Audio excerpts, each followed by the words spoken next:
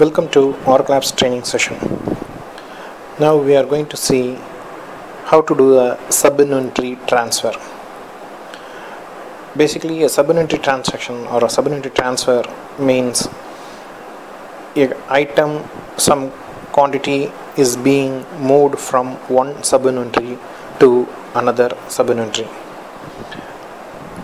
So the item is transacted and on-hand quantity from source subinventory to destination subinventory is moved.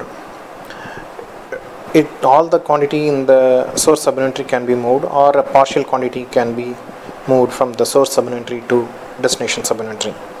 Here we are seeing a on-hand quantity for RB PAN 42 stand, and the total quantity is 10,000 in this organization, and out of that it is in one subinventory RB RM1.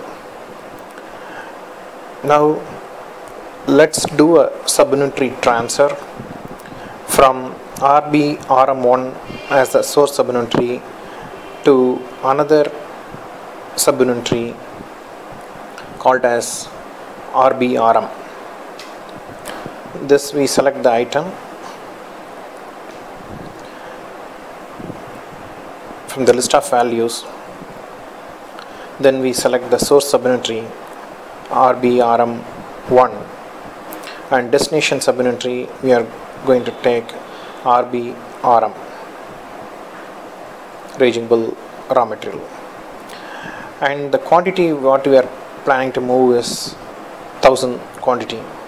So there is a stock of 10,000 in RBRM1 subinventory, and we move 1000 quantity out of RBRM1 to RBRM subinventory. This will decrease the stock from 10,000 to 9,000 in the source subinventory and increase the on hand on the destination subinventory for about 1000 quantity. This we will cross check in the on hand form. So overall on hand quantity in our organization didn't change,